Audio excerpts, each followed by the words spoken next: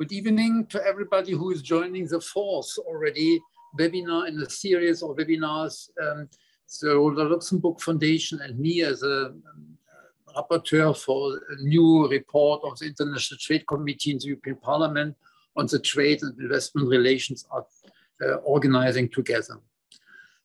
This series of webinars is organized and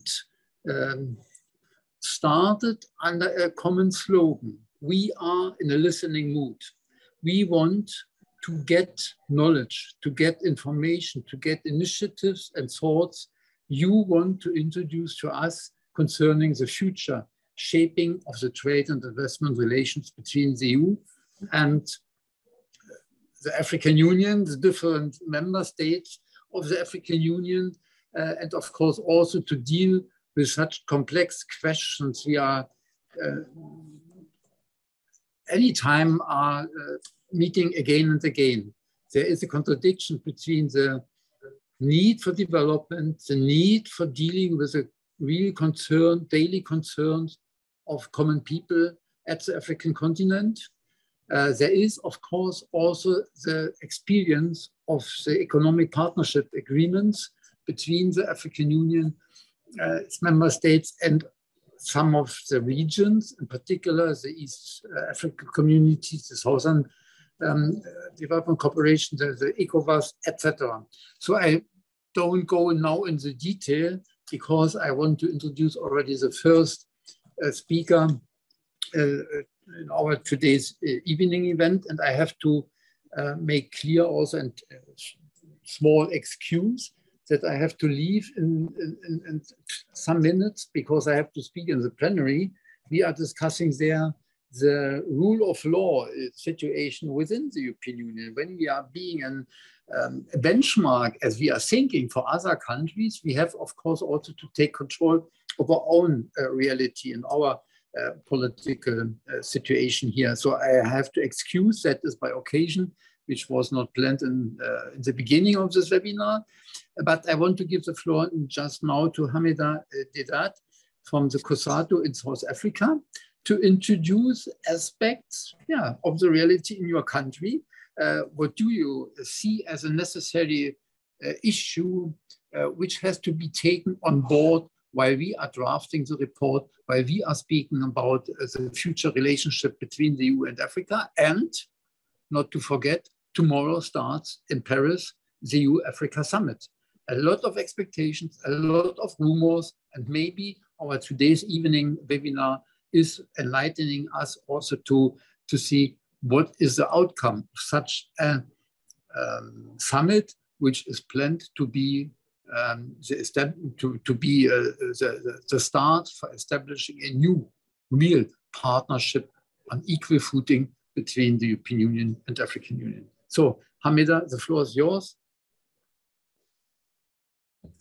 Good evening, everybody, and thank you very much, Helmut, as well as the organizers and Rosa-Luxemburg for this, what is really quite an esteemed opportunity. As I was introduced, I'm the executive director of NALEDI, which is the research arm for COSATU. So I will contextualize some of the discussions or some of my inputs in the context of labor, but more specifically as an African. So I must say, when I was preparing this, and I was told, look, you've got about 5 or 7 minutes to present, to present to everybody as an opening remark. There's so many key issues that one would want to choose. I mean, I think Helmut made reference to the EPAs. So there's a particular relationship in terms of how the EPAs came about, going back as far as the GATS and the 4 Singapore issues, and how many of us, my son is 14, so he's the benchmark of how many of us actually contested and did not support or agree up to now with the EPAs, both at the SADC level as well as within the continent, and yet the EPAs have gone ahead. When one looks at the issues of COVID, and I think any of us from an African continent perspective and from a developing world perspective, I think the inequalities that are absolutely stark between the North and South, and if you talk about specifically within the EU and Africa, it needs no introduction. I think when you look at the issues of migrants, you look at people that are moving between the different continents, you look at the number of Africans that are actually, boarding planes in tires or sailing on waterboats or rafts. If you take the issues around the Somalian pirates, I mean, if you look at what's happening in Nigeria, so there's so many aspects in relation to the impoverishment of our continent.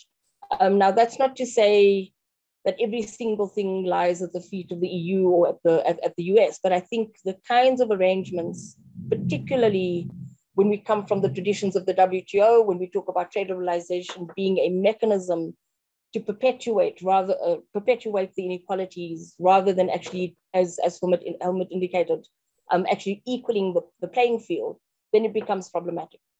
So maybe to become a lot more concrete and just to say it's one specific example, and I think I'd like to use that to set the tone of how we can take the issues forward, as opposed to the several other issues that I'd like to speak to, one being specifically energy, which is something I'm really passionate about. But I recently, when I was preparing for this presentation, I saw that the EU has made a commitment of 150 billion euros, made reference to it's the African gateway, or the gateway to Africa in terms of its investment. Now, when I looked up what does it actually mean, or what are the key features? It's talking about green transition for Africa. It's talking about the just transition. It's talking about sustainable development and decent jobs, which of course is in relation to the SDGs. It's talking about health, and it's talking about education and training. Now, if you see that, if you take the gateway as one specific or one major investment, and if you look at the key priorities identified, with all due respect, the only country in the continent that currently understands or is even advancing a so-called green economy or green transition is South Africa. And that's because we're largely responsible for coal. Sasol is the single point when you go and you look for greenhouse gas emissions. If you zone into South Africa, you'd pick up Secunda, with Sasol being the oil refinery. Of course, we have a contribution to greenhouse gas emissions by virtue of the fact that coal or fossil fuel is quite strategic in our economy, and has been so historically. We suffer the legacy of apartheid, the communities in Mpumalanga in particular. But overall, the overall contribution that South Africa contributes to the greenhouse gas emissions is less than 1%. So if we, the largest economy, or one of the largest economies, but we're largely fossil fuel based, why is the agenda a green agenda? Why is the agenda a just transition? Why is the agenda green jobs and green hydrogen? So that's not our agenda, right? And when you then link that to the Africa Continental Free Trade Agreement, and you link it to the EPAs, and you look at the key sectors as well as what it is that you're wanting to achieve, it's not speaking to the true issues that we as Africans are confronting. If you take energy as an example, and I indicated this is my fetish, if you take the energy case in point, the kinds of examples that we as Africans can learn from you as in the EU is that privatization of a public good leads to no good. We can go in the question and answer session. I hope I get the opportunity to expand a bit more, but in October 2021, the devastation in relation to the escalating prices of electricity under private sector control demonstrated quite specifically blatantly why you should actually keep your public utility, in South Africa's case, Eskom, public. So we're now sitting with investors from Europe, from the EU countries, who actually wanting to bid for Eskom, which is our public utility, wanting to support the unbundling and the privatization, yet the EU countries, and there's a range of countries, from the UK, all the way up. I mean, it's obviously Brexit, but I mean, during the time that it was still part of the EU, as well as the other EU countries from France to Norway, all suffering really harsh consequences of privatization of electricity. So these are positive lessons for us as Africans. But instead, what the Africa Continental Free Trade Agreement is doing, as well as what the EPAs are doing, is facilitating a process for neoliberalism and a different kind of economic colonialism that we don't appreciate. From a worker's perspective, of course, when you go privatization, it means retrenchments, it means casualization, it means precarity, and it definitely means that we move further away from our SDG of decent work and sustainable jobs. When we look at the question of the 4IR, that's then perpetuated. So if I'm not sure in terms of time, but I mean, I wanted to give a positive spin, and I'm hoping that in terms of the discussions going forward and in preparation for how can we change the relations between Africa and the EU. I mean, in the context of the Africa Continental Free Trade Agreement, which many of us, again, who contested the EPAs, those of us who understand the difficulties around an Africa Continental Free Trade Agreement being forced, and that's my biased opinion, it's been forced upon us when we're not ready for it. If you take the EU and you take the fact that you're a customs union, if you look at the extent to which you've come together as a region, right? All these 27 countries with a common identity, a common understanding of free movement, free trade, issues of rules of origin, your relationship as a power bloc against the rest of the world, that's solidified. So if you wanted to know how could you actually support us as Africans, is how about you teach us to become an AU in the same way that is parallel with the EU. And I think, Helmut, that would then put us on the same playing field, because the current, whether you talk China, whether you talk the US, whether you talk WTO, whether you talk bilaterals, whether you talk EPAs, whether you talk GATS, the playing field has never been equal. And the current perpetuation of any trade agreement, including the ACFTA, has taken us further away from the 2002 Sustainable Development Goals, as well as the SDGs. Agenda 2063 in maybe 2010 seemed possible, or 2015 seemed possible. It's a myth. It's not going to happen, because the key, and in fact, the words that I wanted to end with is to say, well, I'm happy to be proven wrong. I will be ecstatic if you can prove me wrong.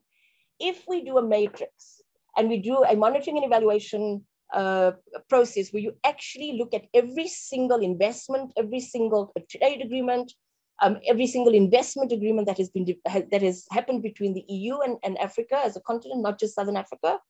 And if you look at what the key objectives are, both in relation to, for us as Africans, but also for you as the EU, you will find those same indicators in the Africa Continental Free Trade Agreement. And it speaks to underdevelopment and impoverishment.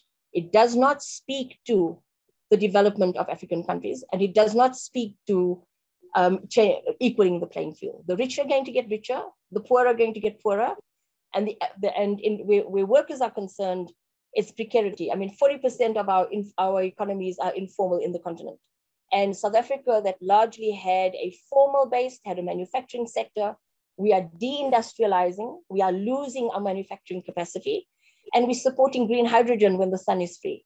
So I think we really we need to change the paradigm. And I think the fact that some of the resonance, particularly in the energy space across the EU, with the UK Labour Party, for example, demanding nationalization of electricity, and I think it was Spain where there was a call for changing the paradigm.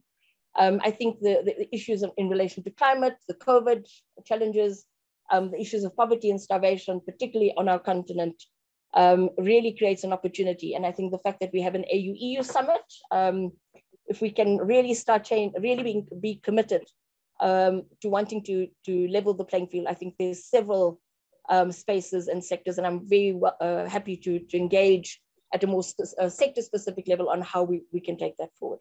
Thank you very much. Thank you very much, Hamida.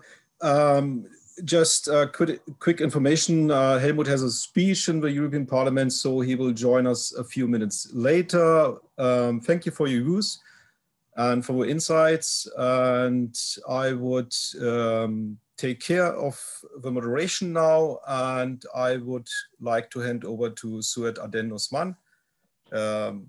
I'm very grateful that you are with us today, and just some quick informations about you. You are the Executive Director of the Coalition for Dialogue in Africa. So the floor is yours. Thank you very much, Arif. I really appreciated the energy of my sister. It is true that the Coalition for Dialogue in Africa is a platform for dialogue and debate that was established as a special initiative of the African Union, African Development Bank, UN Economic Commission about a decade and a half ago. And it was meant to bring the views of the academia, media, civil society into the intergovernmental processes of the AU, because as you know, intergovernmental organizations is a platform of politicians and diplomats. Inclusivity is a very complex matter. So we keep trying to bring those views to them. I was asked by Helmut to speak to a little bit on the SDGs, achievement of SDGs versus the African continental free trade. I wouldn't agree more with my sister on how far we seem to be from achieving any meaningful impact on the lives and livelihoods of people. Whether it is this one, we call it in the jargons of the AU, a flagship project of the Agenda 2063, or any other one. But it's worth trying. It's true that the fundamentals are not even there. I mean, moving in the continent is still even an issue. I don't even see how they believe that products will move on their own when they are not accepting people movements. But beyond that, the achievement of the goals and aspirations to improve the lives of people, regardless of which agenda we're talking about, because somehow the aspirations in one and the goals in the other seem to be aligned. In a continent that continues to deal with an excessive extractivism, and what goes where we continue to be the source, and we know the destinations, is not going to see any meaningful change happening unless the attitude and the partnerships are revised properly. I like the fact that this particular summit has been posed as one that is going to be somehow a game changer. We are told that it is the summit where that will present an opportunity, a summit of the AU and EU, that will present a new opportunity for a new alliance, renewed partnerships. But the definition of that partnership and what we do with it, I'm glad it's Southerners that are talking this evening. This whole debate about, because we are very much into this pandemic still, the biotechnology company in Cape Town that announced this month that it had succeeded in producing its mRNA vaccine, and they're a program backed by the WHO. But the experts are worried that the project will be blocked by Moderna patents. Now, the question is always the same. The fact that we do not accept that ownership, long-term ownership and capacity is what Africans will need for us to do anything. But even when we get to a nation, I mean, something sparkles anywhere. The feeling that we have is that it's quickly smashed. And the expectation is that Africans, whether it's the private sector, will continue to be spectators of a proxy war between the West and the East now.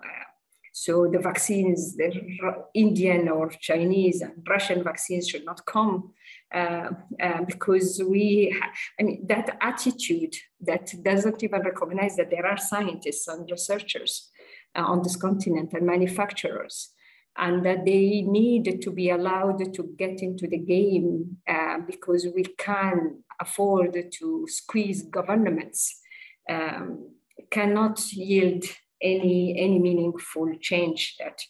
So unless and until we recognize that any conversation that will evolve around the trade is going to be one that needs to first and foremost recognize that first-hand insight will be given by Africans to the East to provide the solutions, and that they have to move into trial and error attitude. We don't have to buy ready-made ideas, products, anything. We cannot continue to import.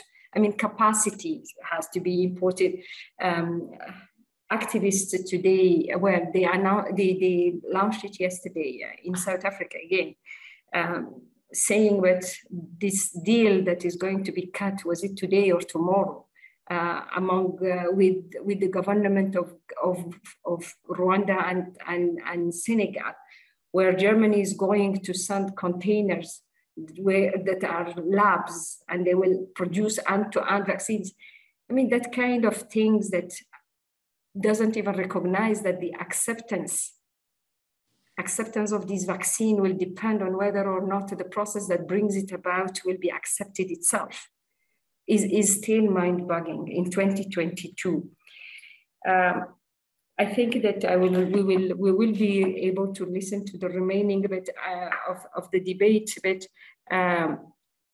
one of the major problems in trade we have is that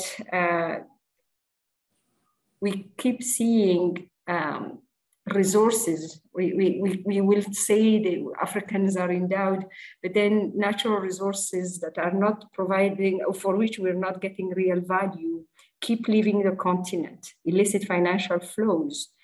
It's really flows. It has source, it has destination. We know where it goes from and where it goes to, and it has even been quantified. It continues to be assessed, and the figures are staggering. We're talking right now, the most conservative figure that the United Nations, UNCTAD, and others are coming up with are talking about 100 billion yearly. So a continent that is a net exporter of capitals, a continent that exports natural resources without getting value for it. And even when there is a little bit that is supposed to come, it's as if a huge machine comes behind it and tries somehow to smash it. The inclusive framework of the OECD is one that we are really worried about. We keep being worried about things we are watching and happening. And you keep telling them to the OECD Secretariat, but please, you can't turn yourself into a United Nations. OECD is OECD. We know what it was set up for. We know it is a club of rich boys. They cannot impose a game changer. They are changing the international taxing rules without without a proper say from the South. The only two countries, so South Africa is an exception because they are also part of the G20, but the rest of the continent didn't have real say in it. The only two countries that could technically follow the conversation and withdraw from the deal, Nigeria, because they are big enough, and Kenya, because they were bold enough in this particular context. And even that, so we wonder, I mean, you're coming to do business, you don't want to pay taxes to the poor, you continue to try, and so that whole thing that is going to, this morning we were on another webinar, and the main concern was that everything that is happening is actually happening in West Africa in the context of insecurity, based on what we have seen happening in Mali and Burkina Faso and Guinea and others. And you say, but that is what is going to continue to happen. In the case of Mali, it is nothing else but the youth, whether it is civilian, military, the youth saying, no, it's enough, no more extractivism, no more just taking what belongs to others, because it's not possible. So the question is always the same. If the feeling when you go to these discussions is always the one that, as Hamida was saying, the playing field has never been level. Well, then I don't know who is discussing with who, and how are we going to get out of this kind of things. So we will see and we will follow, but I want to stop here. We will be able to answer questions. Thank you very much, Arif.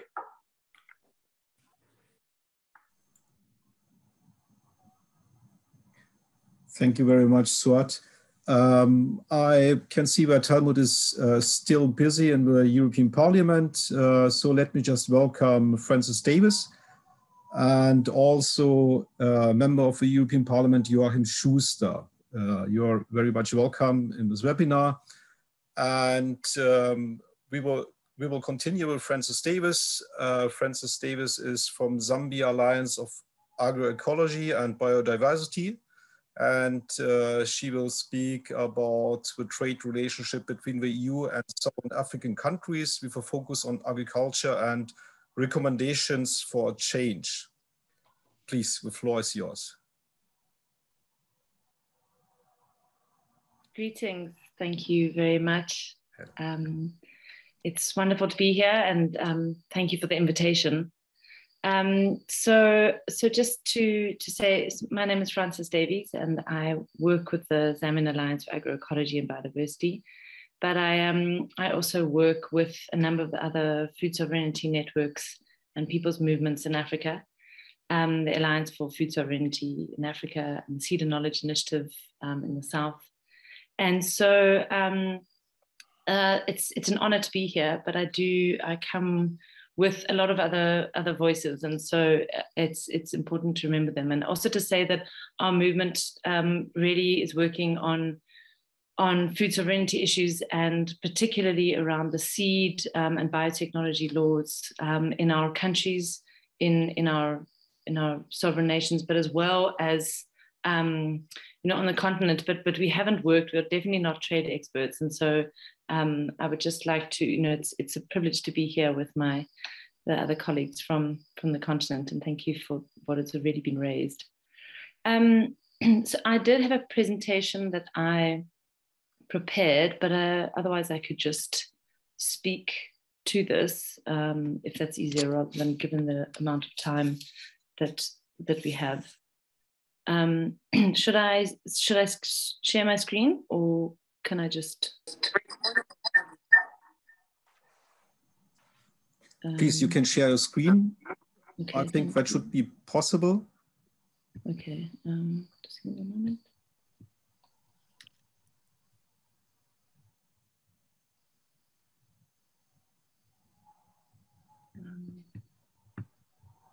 Sorry.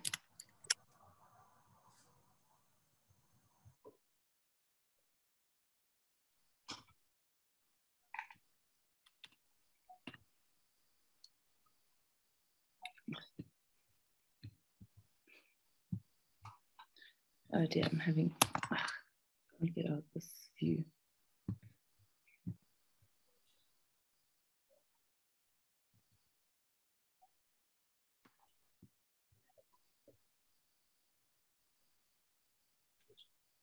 Thank you. So just firstly, I think what's really important is to situate this conversation in the context of the crisis that is hitting our countries, and we've had the multiple shocks that we keep on facing, and Southern African countries are the foundation is our food and agricultural systems, and this really links to Non, j'ai parlé. to our climate agreements and the development of our nations going forward. And so agriculture is absolutely fundamental to this discussion. And what we are seeing is the continued push of an industrial agricultural system based on extractive models that are undermining the very basis upon which we survive and our economies are built. And so the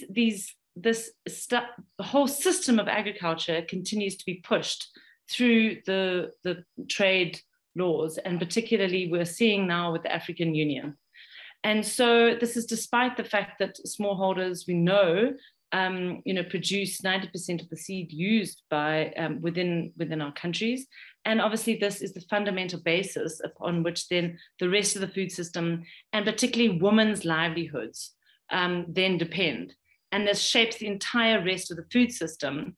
And really, if we look at livelihoods in Southern African region, they are so dependent on food system activities. So the context of agriculture and the type of agriculture system that is supported, driven by these trade deals, really then is determining the entire rest of the food system and all the livelihoods and our nutrition and our health systems that then go forward from this. So it's an absolutely critical element that is often not recognized for the node of control that it holds. And the trade laws, we know are using these mechanisms of control to lock in extractive systems that are privatizing inputs to agriculture and making it impossible for farmers to continue their traditional systems, and the diverse kinds of agricultural systems based on appropriate systems in the local context that are fundamentally also about indigenous knowledge systems and women's livelihoods, and farmers' rights to continue the practices and continue their mechanisms of control to determine their own livelihoods and food systems. So within Africa, we're just seeing really that, okay, sorry, I've spoken to that one already. So the biggest issue that we wanted to raise, and just using this as an example, is the International Union for the Protection of New Varieties of Plants, which was really a mechanism that is pushed through free trade agreements, and we are seeing is pushed through the African Union and the Continental Free Trade Agreement. And it is just a very, very key example of the privatization of the whole fundamental structure of our agricultural system. And so what we're seeing, this is a mechanism that was conceived by Europe, by and for European farming systems. And it drives intellectual property rights and restrictive seed laws that then criminalize the seed systems of smallholder farmers, and actually narrow the diversity of agrobiodiversity array on the market and what is available to farmers.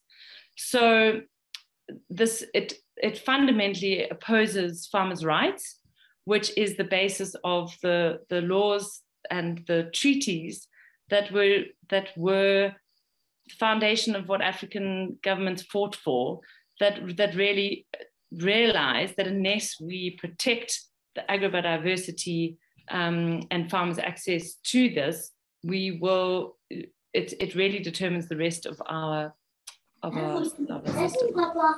And so then just lastly, just particularly on the African Free Trade Agreement. Ich kann dir was warm machen vielleicht.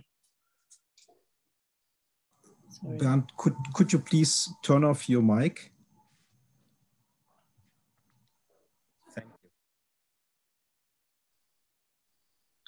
Particularly with the development of the Continental Free Trade Agreement and the various different processes that we've seen, is that there is a overdue influence by very powerful actors, and these are still funded through European countries and development cooperation agreements, particularly, for instance, like AGRA, that is shaping much of the policy development within the African Union. And we saw this specifically with the development of this harmonized seed guidelines last year, as well as harmonized biotechnology guidelines for Africa.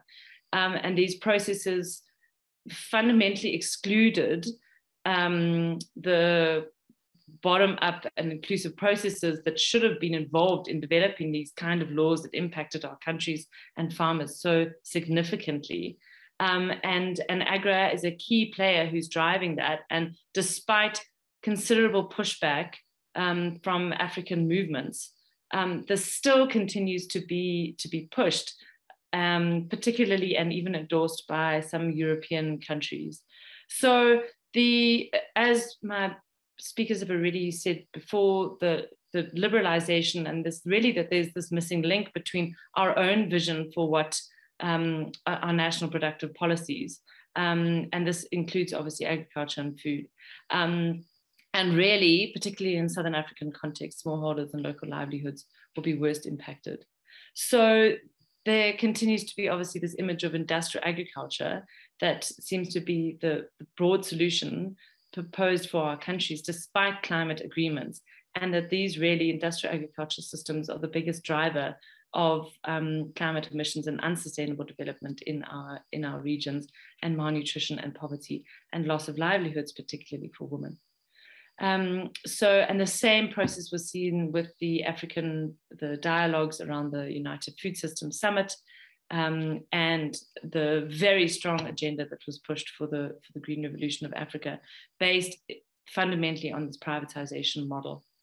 And again, the major worry that we're going to see is that this common market is just really an opportunity for a lot of European food products to flood African markets, and that's both food products and then the facilitation of European inputs to agriculture systems and markets that might invest in our African countries, but profits is extracted and local economies and local livelihoods are not developed.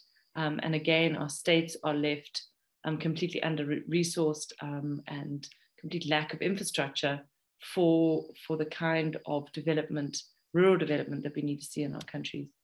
So particularly in the light of the shocks that we're facing. So just to finish with some of the recommendations that I would like to leave is really the importance to privilege the support to democratic processes to determine public policy. And this was particularly seen, as we've seen with the recent discussions in the AU and the things like the development of the seed harmonization policies and biotech policies that completely excluded farmers' voices from Africa. We need to support commitments that food sovereignty and the preservation and promotion of biodiversity and the inclusion of autonomy of women and youth. And these are particularly founded and commitments that have already been made through the United Nations of the UN DROP and UN DRIP, as well as those that were put forward by the Committee on World Food Security and the Civil Society Mechanism. There is a call for all EPAs to be frozen at this time, and fairer trade agreements must be formed that de-link the imposition of IP regimes, particularly like UPOV, onto our countries. And IP regimes like UPOV are being pushed currently through these bilateral trade agreements, despite the fact that we know that they fundamentally undermine the right to food and farmers' rights in Africa. EU development cooperation must instead support discrete regulatory research and political and productive support for farmers' rights and farmer-led seed systems, revise agriculture and trade policies to support these visions and food sovereignty and biodiversity protection in particular, to stop the dumping of subsidized EU agricultural products on the African markets, and to support trade and tax investment policies that reverse the financial outflows and concentrate resources in Africa to pursue its own agricultural development path. Thank you very much.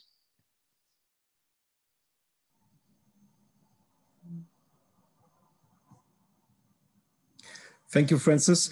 We are still missing Helmut, but I guess he will be with us in a few minutes. And now I think Joachim Schuster is with us.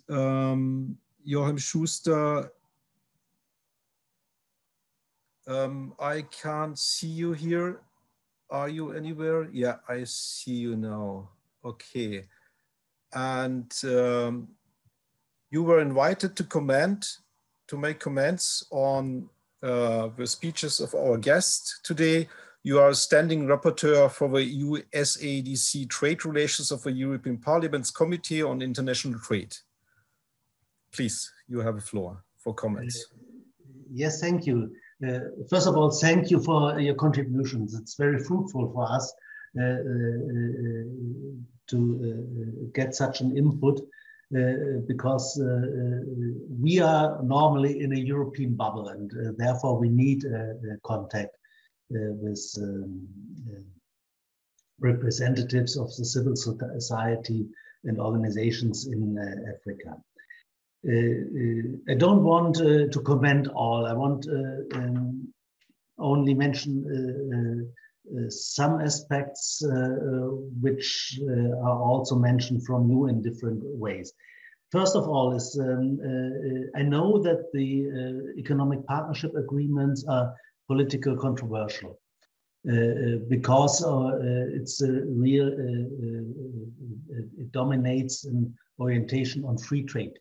And I think that's a real problem. But on the other side, we have to have in mind that if we cancel only the EPAs, then we will fall back to the WTO rules. That's no problem for less developed countries, because there is the rule of everything but arms. They can export to Europe what they want, except arms. But it's a problem for middle income countries, because the WTO rules are much less favorable than the rules of the EPAs for them. And therefore, I think we should think about how we can review, reform, and adapt the EPAs.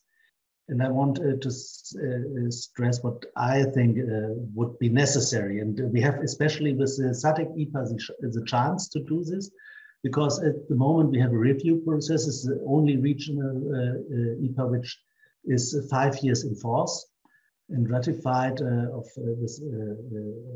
from both sides. And therefore, I think it's a good point of time to look how we can improve them. I think the EPAs are in principle compatible with the continental free trade area, which is planned from the African Union, because the continental free trade area is more an objective than a fact at the moment.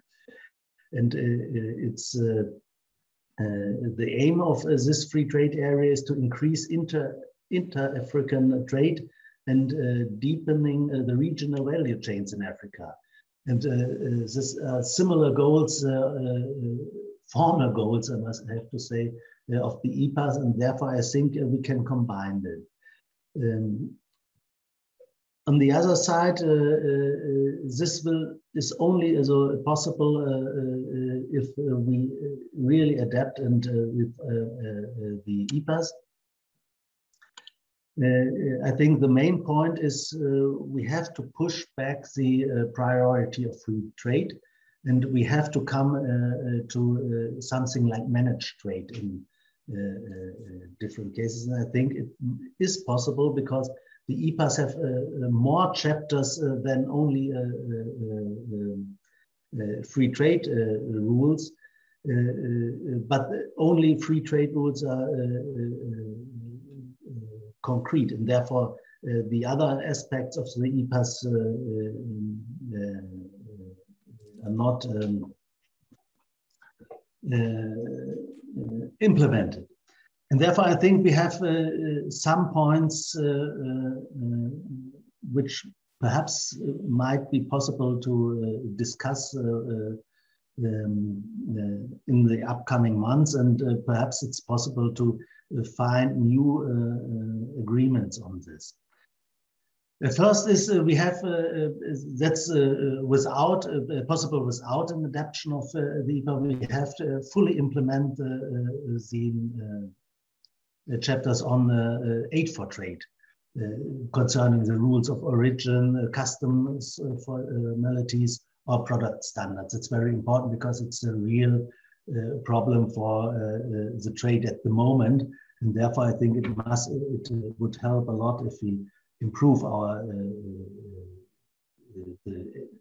aid for trade.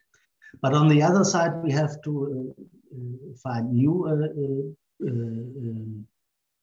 points. One is joint projects to improve infrastructure, joint projects to combat and adapt to climate change. And second point, we have to look that we support African agriculture, especially smallholder agriculture. And I think there it's absolutely necessary that we come to manage trade. Otherwise, you mentioned it before, Francis, that it's the form of the EPAs now, the opposite for facilitating smallholder farmers.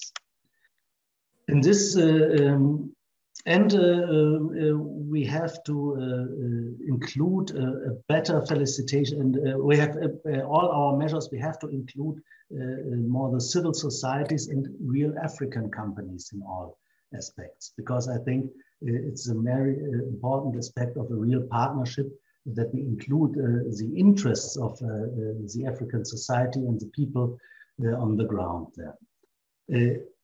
In all, we need an investment of an increasing of investment to support these projects. The Global Gateway can contribute to this, but I think it's not enough, because it's not enough only to stimulate private investment. We also need a huge increase of public investment to build up infrastructures. Otherwise, we will not have an increasing private investment. And it was also mentioned in your contribution, I think it's of utmost importance that we need a new initiative for debt reduction, debt cancellation, and tackling illicit financial flows, because this is necessary to improve the financial conditions that African states are able to contribute to their, or to facilitate their own development, and that's often a question of tackling illicit trade flows and the problems with debt, especially after the corona pandemic, because we have a worsening financial situation of many states, and therefore it's of utmost importance that we work together on this issue. And I think in this way it could be possible, but we have to discuss it, that the EPAs also, they are at the moment very controversial instrument, could play a positive role for future partnership because it's absolutely necessary. But I'm not sure whether the upcoming summit will give the right orientation there, because my impression in Europe is that the European side only looks at its interest and is not really on the way for a real partnership, but a real partnership would be better also for Europe, not only for Africa. It's not a question of paternalism, because the geopolitical change in the world is also in there. Therefore, it's also in a direct interest of Europe to come to a better relationship to Africa, because we are in a competition with China and the USA, and therefore we have to improve our relationship to Africa. But it's only possible if we look also at the interests of the African people. Otherwise, we will lose the race against China and the US. But on the problem here is that I think we have in Europe a lot to do, that also our governments realize this fact. Thank you.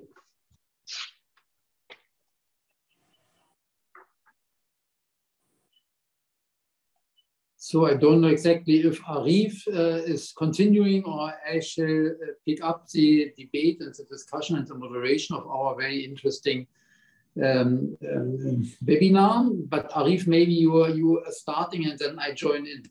Yeah, we had speeches from all our participants, speakers, and with command of Joachim Schuster. We still missing Saskia. Also MEP, and I would say that we can go on with, I'm not sure if it's a question, but it's more like a comment which was raised in the Q&A box. Helmut, can you look at the Q&A box? Where is a question, a comment from Francisco Mari from Boot für die Welt? And if you like, you can go on. I would give it to you back, the moderation. Okay, so I saw that there is this remark. Do you have already this remark or commentary discussed? If not, then I can read it out. So there is Francisco Mari, Brot für die Welt, has commented to the ongoing debate this evening that fortunately, for the moment, there are no bilateral trade agreements in Africa, especially not with the European Union through EPAs, which force any implementation of the UPAOV. African governments have refused since 2004 to negotiate services or special IPR clauses in the EPA for the moment. Exception is now the ISA region, Zimbabwe, Madagascar, etc. So just in the region where we are this evening. And the European Union has put the UPOV clause on the table. Zambia, for its choice, has refused to negotiate any trade agreement with the EU, whether for goods nor services being part of the ISA. So nearly all EPAs, besides SADC EPA, excludes trade and agriculture from liberalization. So the free trade agreement are not really behind threats to African agriculture. Agri-trade is based or should be based on WTO rules on the agreement on agriculture. So that was a comment from him to the debate you had, obviously, till now. If you allow, I would, not having listening to all the contributions through this occasional coincidence with a plenary debate here in the European Parliament, I'm asked a lot by media, by certain journalists, but also from some representatives from NGOs. Do you really think that the forthcoming EU summit starting tomorrow in Paris will ground a real equal partnership between the European Union and the African Union? And if the words of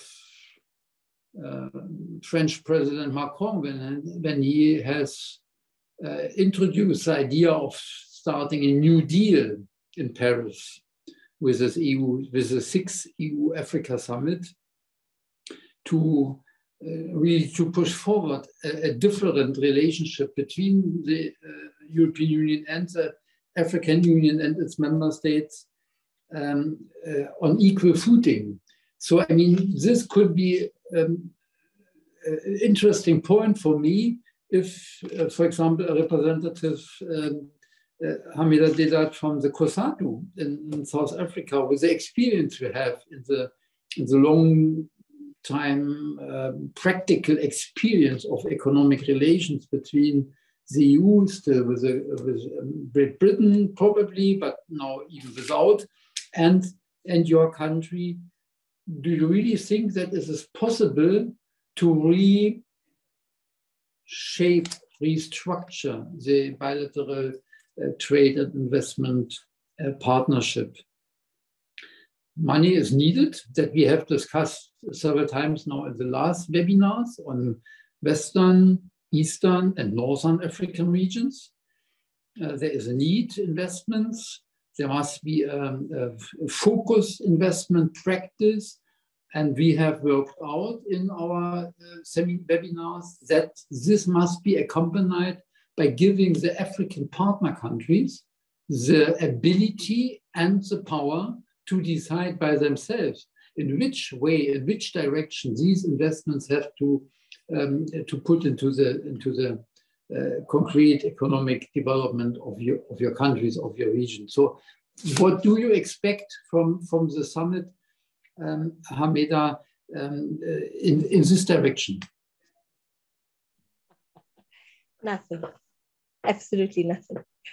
I'm sorry if it's facetious, but I mean, you know, the thing is, money, people say money is, you know, is the root of all evil, but it can solve a whole lot of things. I mean, I think if we just go back to a simple concept of humanity, and in Africa, we make reference to it as Ubuntu, you know, where you treat people as people, we're part of a family, somebody else's child is your child. So, I mean, these are fundamental principles that money can't buy. And if you just go to the issue of COVID, you know, the COVID vaccine, look at the number of people in Africa, the millions that are still unvaccinated. Now, this was a pandemic that came out last year. The hype around, you know, the media, the statistics of people that were dying, you know, every single TV station you put on, whether it was international media or domestic media, told you how devastating this disease was going to be. It was a pandemic and it was killing people. Did you see the world rally around Africa? No. So, you know, fortunately for us as Africans, millions of us are still alive, and millions are still alive despite the fact that they haven't received the vaccine. Now you go to the issues of trade and you go to the patent, and I think Sudan covered this to some extent. Saud covered this to some extent. The patents are still there. Some of the leading pharmaceutical companies, rather than facilitating a process to build local capabilities and capacities to create jobs, to facilitate livelihoods and to ensure that people survived, began to protect and up to now protect their profits. If you look at the issue of food and food sovereignty, I mean, and for us in Africa, it's a serious issue in terms of livelihoods and food security and sovereignty. Yeah. Amida, camera on. Yes, sorry about that. I sometimes forget. So if you look at the issue of food, South Africa currently, under the World Health Organization, most of our kids go to school malnourished. So children are suffering from kwashiorkor. And this is just South Africa that is supposed to be better developed. What about the rest of Africa? Right? So this hasn't shifted the agreement on agriculture. This hasn't changed the way in the Africa Continental Free Trade Agreement, especially if you look at the issues of rules of origin and how, I'll give you an example. A friend of mine worked for a company, a European company that was based in South Africa, that was facilitating the movement of goods from South Africa to Southern Africa. Brand new vehicles, the person somebody would take the car, a couple of vehicles out that has 0 mileage, they drive it around the block, and it is registered as a second-hand vehicle and is then exported as a second-hand vehicle. You've got appliances like kettles, irons, toasters that are supposed to be SABS approved, right?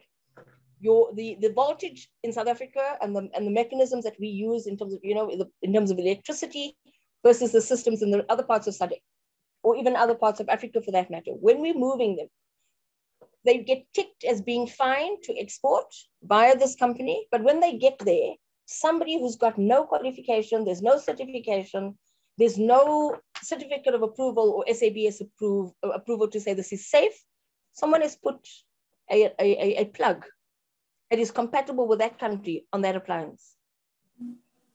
To get even more personal, fish with lead was stopped at one point by somebody who worked for this company with good conscience, but it was being shipped off to Botswana and to Lesotho and Zimbabwe from South Africa.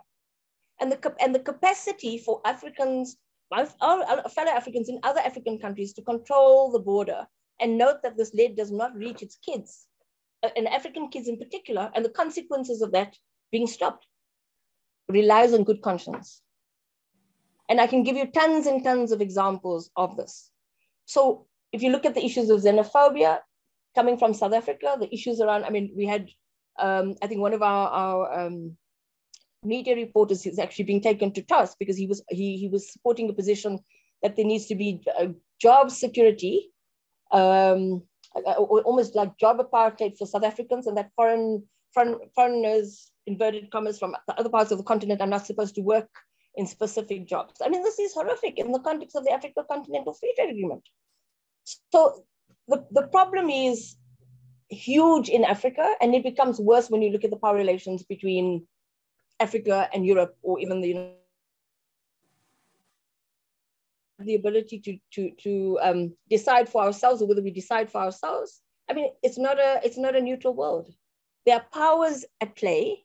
And if you take South Africa, for example, there's a push for green investment. Yet our workers in the coal sector, and the coal sector is not just fossil fuels in the energy space, but in terms of the entire manufacturing value chain, in a context where we have close to 50% unemployment, 50% of our youth are unemployed, and we're talking about green investment to do away with fossils, right? And then so that, if somebody asks, was the South African government making this position, have they given this position openly? Have they gone through processes and engagements?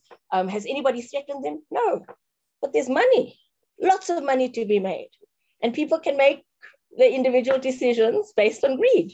So I think we need to think about moving away from the money and going back to humanity. I think if we can really fundamentally realize, and it's frightening, and I'm saying to you that I don't know whether, I'm not particularly hopeful, because COVID would have shown it. The devastation and the importance of human life, I think the COVID pandemic was the mirror. We failed. So rhetoric is rhetoric, unfortunately. I don't mean to be crude, but that's our reality. Thank you for this viewpoint. There are additional questions. One to Joachim Schuster from Bonifacio Mavanza, Bamboo. The compatibility of the EPAs with the AFCFTA you have talked about is very questionable. How do the EPAs fit the diversification and industrialization plans of the AFCFTA? And another question also to you, Joachim Schuster.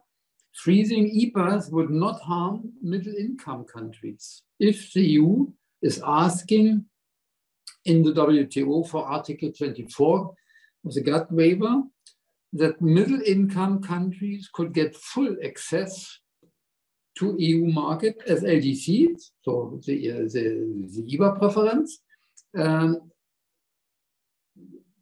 The EU got already during the EPA negotiations from 2002 to 2008, and in practice 2014 before some signed the EPAs.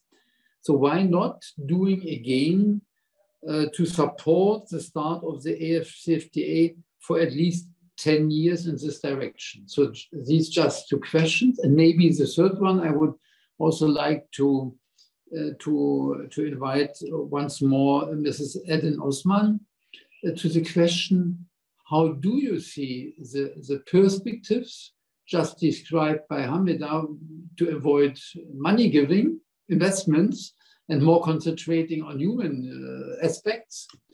How the AFCFTA would be possible to be realized? So is the situation from your point of view comparable between, for example, South Africa, the Sahel zone countries, Western African countries, etc.? So how really to manage such a project with the existing current economic realities in the different countries and regions at the African continent? So who wants to start? I leave it to you. Mrs. Adin Osman, you or Joachim, please. I can come in if it's okay. Yeah. I think the same goes for the remaining of the 13 flagship projects. Most of them are aspirations, I would say, at this stage. Free movement of people is far from being achieved. We're talking about African Union. The capital of the African Union is Addis Ababa. You can't go to Addis Ababa today if you're African without a visa. So there is a problem saying that we will open.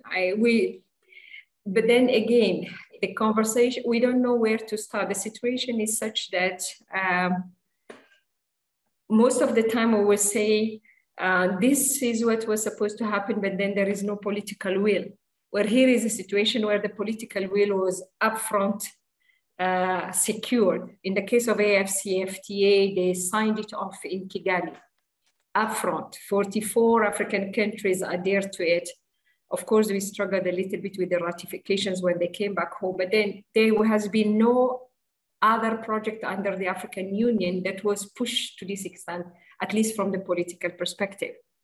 Now, if the remaining of what is supposed to sustain this, as Hamida was saying, is there, no, it is not. So with it, is it going to change the lives and livelihoods of Africans immediately? Absolutely not. But is it one that needs to be sustained and pushed forward for? Absolutely, absolutely.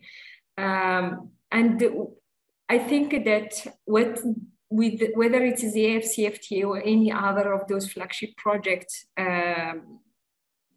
Africa is trying to do is to depart from this partnerships that is based on, that is really premised on a narrative according to which Africa will be perpetually in need. That is actually no more acceptable to the African citizens, whether we like it or not. The expressed sentiment by Africans is that Africa has potential, and but that this potential is undermined by foreign-driven policies.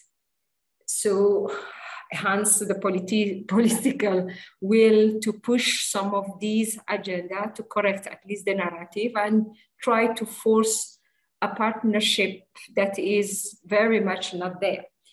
But while I have the floor, Helmut, I wanted to really pick it up where Mr. Schuster left it, the importance of the domestic resource mobilization and the fight against illicit financial flows and its main enabler, corruption. And to say that it's a two-way conversation if we are really talking about partnerships, since we are the eve of the summit. We have 2 or 3 concrete things we are really worried about in that particular field. One is, I was saying it at the beginning when I spoke, is the pressure that is being put on African countries to implement the OECD tax deal. That is a very detrimental thing. It may not be today, it will be for sure in the coming less than a decade. And one of the things that somehow European Union decides to reinforce as something that is upfront not right is to also add a layer of blacklisting countries that do not accept to implement standards that have been muted through processes that we all know were faulty. There is no inclusive framework that can be delivered by an OECD secretariat because there is no equal foot and equal access to even these kind of processes. Now, when 1 or 2 countries decide to dissociate themselves, the right thing to be done is to allow the countries that are seeing this as being a problem to carefully consider the trade-offs and the best way to go about this. But even when the content is good, the pace at which it's introduced creates a level of mistrust that do not allow any constructive conversation to happen. Then it becomes an issue of mistrust. Now, if the mistrust is going to happen even in plenaries, where negotiations are supposed to be structured, when it comes down to the citizens level, it becomes a tautology that nobody wants to hear anymore, because it's again the rich imposing their views on the poor. And then here comes a summit where we're being told it's inclusive, we're partners. You can't be partner when you can unilaterally decide a set of rules this so-called inclusive framework is going to change the taxing rules, international taxing rules, when we know that the behavior of the multinationals that have been really implementing what we consider still to be a fully fledged colonial days way of handling matters, through which natural resources leave the shores of Africa for very little compensation and for almost no value, to come up on top of that and wanted to cut a deal that will prevent countries to look at what these multinationals are doing in their own jurisdiction is really less than fair. So the question is unilateral measures by blocks, European Union being one. We keep hearing European Union, African Union. I am African. I can understand European Union. I still don't understand African Union. African Union, is it a geographic grouping only? Is African Union an expression of the African Union or the platform of heads of states? Is African Union Commission one institution? Of course, the executive arm, but one institution. There are many. Your own vis-a-vis, the Pan-African Parliament, is not functioning as a parliament on this continent. So there is a lot who you need to discuss with. And I really appreciate this effort, Helmut, of opening up the debate and accepting that it is less than inclusive, the processes through which we bring these flagship projects and the way we go about this. We have been busy, for example, to try and help our scientists, the universities. Recently, on the African side, African Research University Alliance, ARWA, and their vis-a-vis in Europe, the Guild University of Research Intensive Universities in Europe, have been trying to organize themselves and are looking for ways to be heard. I mean, when you are African and you know that there is no way until proper research in every field is done, you will not move an inch from the underdevelopment we are seeing. So the question is, if Africa continues to be seen only as a potential market and not as a continent that has people that can eventually oppose this attitude, well, we are going back to case zero, is to refuse to recognize that, that ownership is part of the acceptance, whether it is products, ideas, concepts. If I do not want to hear what you're going to tell an African going forward, manufacturers are saying the same. Manufacturers Association of Nigeria alone, we're talking 3,500 manufacturers. You don't want to listen to that voice. I don't know who you're going to listen to. You don't want to listen to the 17 universities that are the flagship universities on the continent that have been trying to organize to co-create research outputs with their vis-a-vis in Europe. And all of them are coming up, signing, vice chancellors, rectors, just for them to be heard. They're not even at the table. So how is this supposed to happen when those who are supposed to be at the table, at least the voice of the European citizens, they have a parliament that in that whole architecture of the European Union is there. The same doesn't happen on the other side. So we are really worried about a few things. And if we were to propose few concrete things, supporting domestic resource mobilization, as Joachim Schuster was saying, is very critical. Removing pressure from governments to accept deals that cannot work because we can do that in plenaries is not okay, because when they come out of the plenary, nothing will work. The same goes for the fight against corruption. Fight against corruption cannot be a matter of finger pointing at an African official who is embezzling. The proceeds of these of bribery and corruption land in developing countries' banks. But most of the time, we will never name, not even media will name, they will name the person who is corrupt. They will not name the mechanism through which he evaded that much money. Money that is taken never stays in the same jurisdiction. More than 80% of the cases, it goes beyond, and the destinations are known. So how come the same countries that are giving themselves a moral ground to say something to others will not accept it, that their banks are recipients of these things? Banks do not exist in their own, they exist and function within a jurisdiction. How are these the frozen assets? The high-level panel on illicit, African Union high-level panel on illicit financial flows, the recent, in 2020, we pushed to get what we call the CAPAR, Common African Position on Asset Recovery and Return, including, so it's not only financial, trade evasion. For example, we dwelled for years, 10 years it took us to get everybody to accept that there is a difference between evasion and avoidance, and it is as bad. Tax avoidance is as bad as tax evasion. One is criminalized, the other one is not. That's why we talk about illegal and illicit. We need to be able to tackle both. Frozen assets of African origin in European banks today, if you dare saying we will create an escrow account in African Development Bank.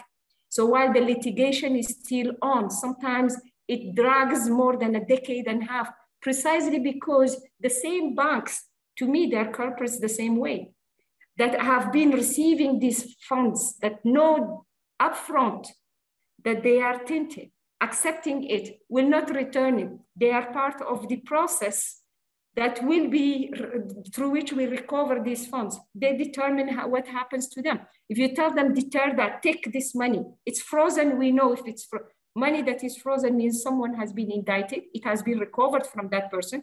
The return is the process that is lingering. Now, it's frozen, nobody is supposed to use that money. It should go to a development bank. We know who is linked. If it's African origin, it goes to African Development Bank in an escrow account while the litigation is on. If it is of Asian origin, it goes to Asian. That kind of language took us almost 20 years to get all the way to the UN. So the question is always the same. It is not that we can't do something. This partnership is faulty. There is a North-South conversation on almost everything. And so this dehumanized way of wanting to deal with everything cannot continue. Comes the time where they say, no, earlier I was saying, people are looking at Mali as if it was another coup. It's a very unique coup. It's the youth, young ones, civilian and military saying enough, no more extractivism by France. So the question is the same. Where do we get the right to be talking to anybody, whether you are a government, an institution? How are we going to set standards when everybody is going to be mistrusting everyone else?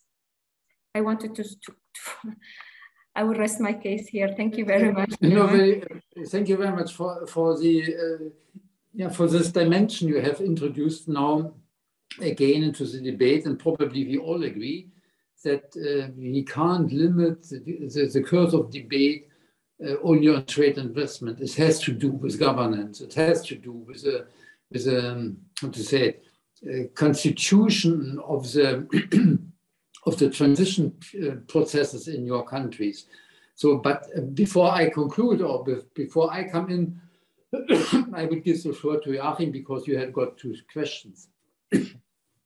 Yes, and I want shortly to respond to them. First, whether it's we agree to this at the end or not, but we have to realize the political reality of this world. And I only talk about the EPA with the SADC states, between Europe and the SADC states. Both sides have decided to ratify this EPA. And up to now, I have not a serious demand that one of the 6 South African governments or a European government wants to cancel this EPA. All say we accept it and we work with it.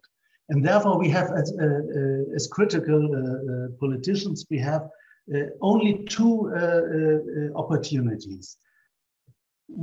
The first opportunity is we prevent the implementation of the EPA. I think that's not a good idea because we have no alternative then. And therefore, I think the second alternative is much better, that we try to improve the EPA. And therefore, I'm in favor for adapting new chapters and new projects because the framework of the EPA is very wide and there are much opportunities if you look at the text. I'm not sure that we will be successful with it, but I think it's a better alternative than preventing the implementation. And also in the discussions in the public opinion, and so I see no majority at the horizon, yes, at the horizon, that there will be a majority in parliaments against the EPA. That's a fact, and therefore we have to act with this fact, I think. Second point is how we can, I'm thinking that EPA can be a building block also for the African continental free trade area. The African continental free trade area is not a reality up to now. It's only a target, and we need a long process over, I think, 20 years or so at the end, with many work to do that that the African states will achieve this target. And therefore, they have to and the measures which are necessary to achieve this target are nearly the same what the EPA wants to do. We want to promote regional trade, regional value chain. Regional means between more than one state in Africa. We want to support the trade. That means we have to look what are the barriers against it. For example, infrastructure, and so on.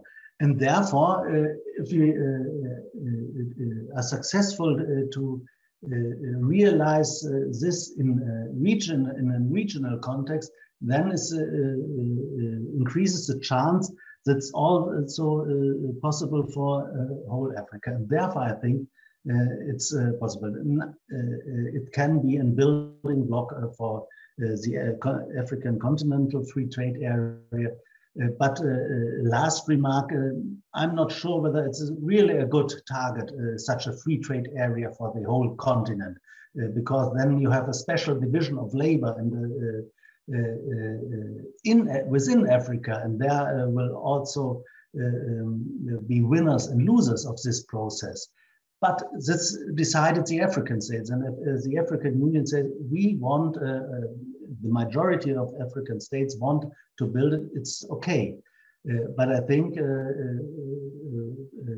there are the same issues on both, in both aspects concerning the free trade area as well as the EPAs, and therefore I think we can combine it. We will see whether we are successful. That's often our problem, that we have not the majority for such a policy. And I think we will see it at the next time on the African EU Summit, because I'm not very optimistic that we will have really real progress concerning and building up an equal partnership of equals. That's not I have not the impression that Europe is knows what, or that Europe is on the way to this.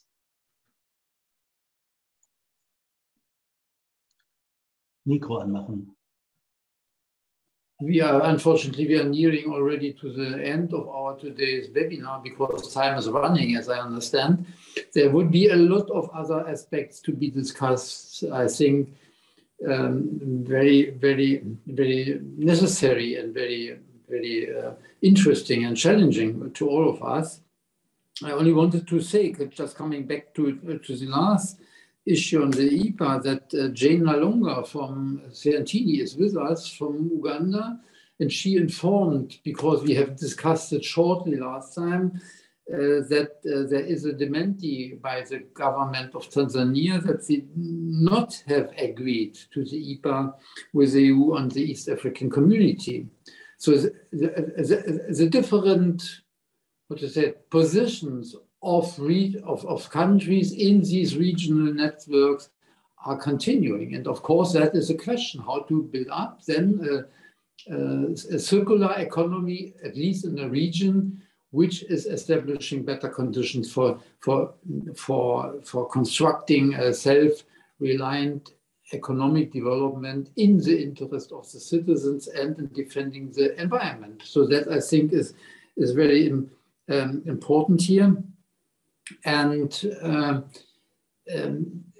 I would just give all the three panelists 2 minutes more to make a summarizing, if you want, if you wish. You know all that we have recorded this webinar. You can also have access to the recordings of the 3 other webinars we provided already. So that we have maybe an equal access to try to understand what has been remarks, what has been ideas, what has been initiatives put for the Europeans. Being in a listening mood, a lot of, I would say, headaches for rethinking how we can shape also the parliamentarian debates, to press on the Commission, to press on the Council, to press on the governments of the EU member states to change its attitude. And so this is our task, and therefore I would say it is also the task of all of us to press the political deciding structures, the parliaments and the governments, to change the attitude in organizing a constructive relationship between member states of the European Union, the European Union, and African, and all 54 African countries inside the African Union. So I just go around. Francis, you want to come back into this final round? Thank you. I just wanted to just say, particularly on the last comment on the SADC trade relations, is, thank you, the point, really investment in infrastructure development. And the thing is, though, is that public infrastructure that is benefiting people's spaces, public infrastructure for the local economy, for public housing, access to better healthcare. And the thing is, though, is a lot of these decisions are being made by international cooperating partners in our countries, and they exclude local grassroots movements in the conversations around who determines what kind of infrastructure, where money is flowing from cooperating agreements, particularly coming from Europe. And then seeing these coming from the SADC trade discussions as well.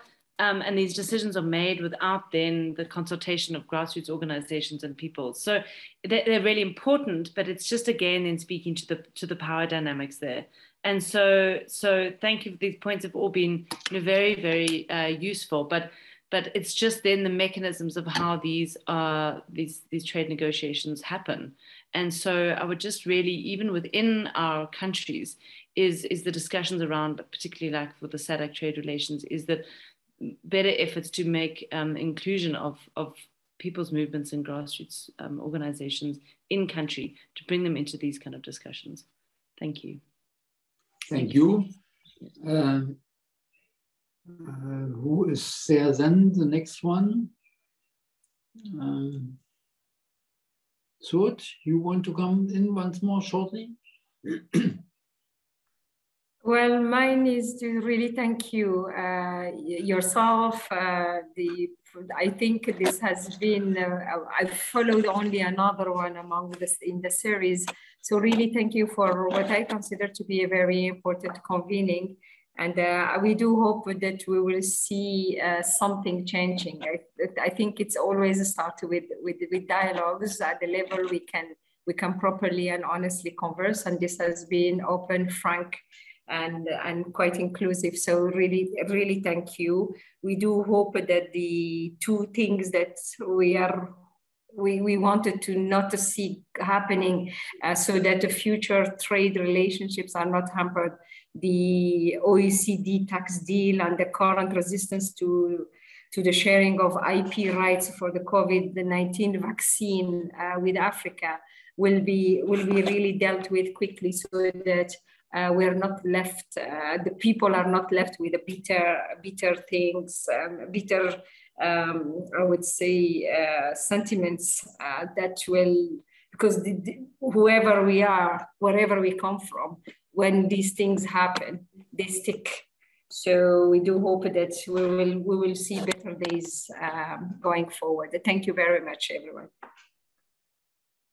Thank you. And finally, I give the floor to Hamida Didat. Thanks very much. So, you know, Helmut, I must say, when I started doing work on trade, one of the most devastating realizations is when people used to say that a European cow, in terms of subsidies, is way more than what most African households survive on, with many of us, or many African people, surviving on less than $1 a day. I think if the EU, and this is, I mean, I did put a challenge to you earlier, saying that if you really wanted to talk about leveling the playing field and ensuring that the mechanisms for the AU in the sense of the EU are becoming a reality, and that the ACFTA can be an all-encompassing agreement. That was the one challenge. The second one was the issue of actually doing a monitoring and evaluation, you know, a matrix to look at what the impacts and consequences have been. But I put a third one. When an African family can actually own the cow of Europe, and when the agreements on agriculture, the subsidies can be something of the past, then I think we're really being serious. Thanks very much. Thank you very much. And Joachim, you want to come in once more, or? No, I have nothing. No. Okay, you have already spoken, yes. So then I want to thank all of you for really participating in this, as I guess, very lively and enriching webinar. I want to thank all the visitors and participants in the webinar. As usually, I have to say, we have a very experienced former colleague with us, the former head of the International Trade Committee of the European Parliament, Helmut Markov, who is following this webinar series, and I hope that we get some input from him about the impressions and the proposals, what to do with that. And I want to thank very much the interpreters, making it possible always to understand each other, to communicate into the public life. And I would say, maybe commenting the last comment from Hamida, that maybe the third point would not be that then the Africans are sitting in European cars would be the to be achieved aim, but that we are together are organizing a public transport system which is giving everybody the full availabilities and opportunities to move wherever he wants to go, and by that also to avoid to repeat certain mistakes in the individualization of this infrastructure momentum. But that is maybe already the next debate. So I have learned through all the 4 webinars a lot, and I hope that we are staying in contact. Probably I come back to all of you with certain questions, etc., when we are finalizing our report. And of course, the report is one thing, but to shape the reality is even much more necessary and important. Thank you very much. All the best. Stay safe.